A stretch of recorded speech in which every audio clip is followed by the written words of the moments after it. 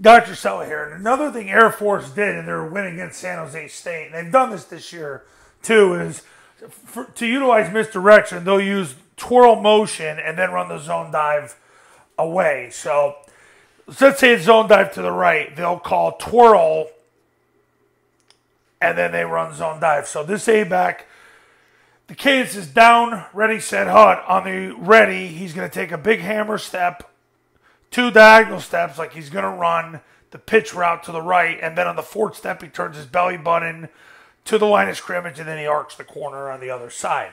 That provides the element of misdirection. From there, no big deal. Got your triple team right here on the defensive tackle, A-back wedging with the tackle, 2-hand slamming whoever shows. Nobody shows, he's on the 2nd level. Guard blocks through the spine of the center, tackle blocks through the spine of the guard. Backside receiver cuts off. Quarterback takes the snap, jumps in the gap, points the ball. B-back sprints to the ball, sprints off tackle and scores, runs behind the triple team.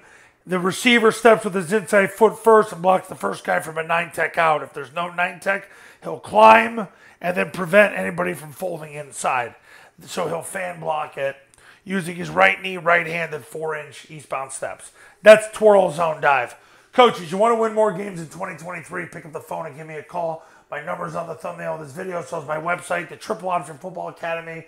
Triple Option Football Academy camps will show you how. Go to tripleoptionfootball.com/testimonials now.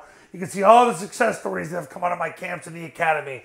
I will get you good fast, but you got to have the nuts to pick up the phone and give me a call. See you later.